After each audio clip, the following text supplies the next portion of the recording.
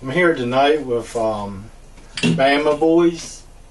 How did y'all meet? The original BAMA Boys, we all just knew each other. We all of us are DJs, so we kind of,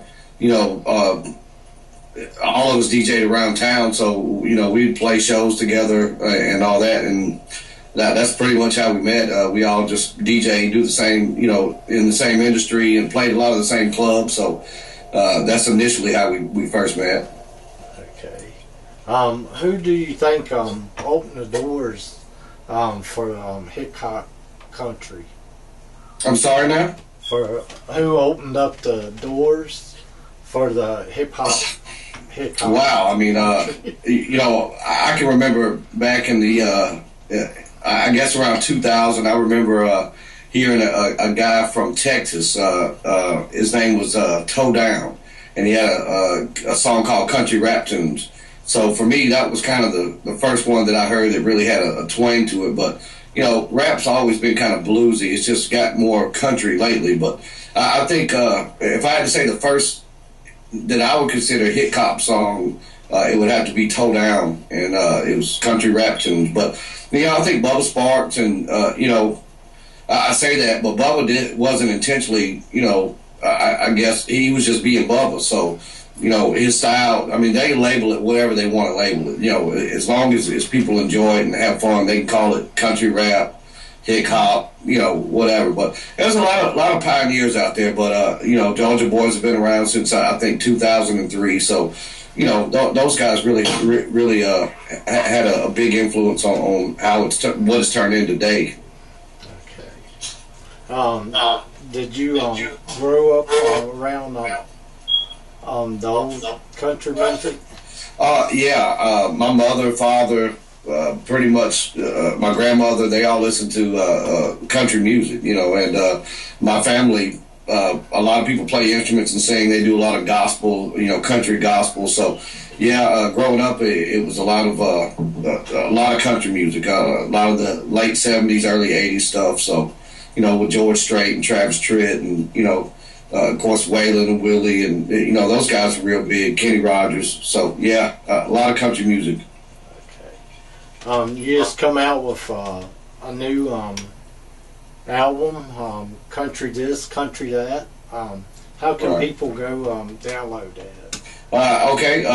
We're actually with this album, we got a new distributor. We're with Selecto Hits. Selecto Hits is out of Memphis.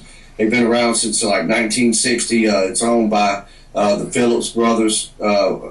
Sam Phillips started Sun Records, and of course they also have Selecto Hits, which distributes worldwide. So you can actually find us. You can go to selectohits.com. You can go to bestbuy.com. Of course, iTunes, Spotify, Google Play Store. All your major retailers out there will have it. So pretty soon, hoping to try to get this next album maybe in Walmart and have it a little easier to go buy actual physical copy. But physical copies are available. You can download those at all the major digital distributors. Whether you have an iPhone or you have an Android. So just look it up. Country This, Country That, BAMA Boys. There's 100 sites that have it on there for you.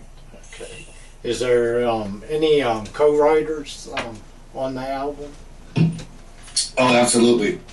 Our first album, we actually had a couple of features with a 6-time platinum DJ, good buddy of mine, DJ Magic Mike. He's been around for a long time, huge hits in the 80s, and has consistently made hits throughout the years. But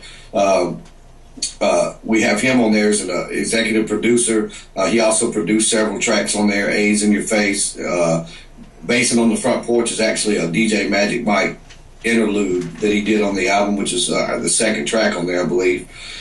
We had Demon Jones on a record with us. We also had Lenny Cooper on a record with us, and one of my favorites, Cowboy Troy. He did a song with us called Camo Angel. So if you like good features, there's plenty on there. If you're a Demon Jones fan, if you like what the Average Joe's guys do, there we got Lenny and Demon on there, and our buddy Cowboy Troy. So, and there's a few more features from some other guys you might recognize. Mike Bama's on there with us with a song called Round Here. We're going to be doing a video for that pretty soon. And hopefully we'll be releasing a single with Deacon Jones. It's called That Country Life. So a lot of big stuff coming up.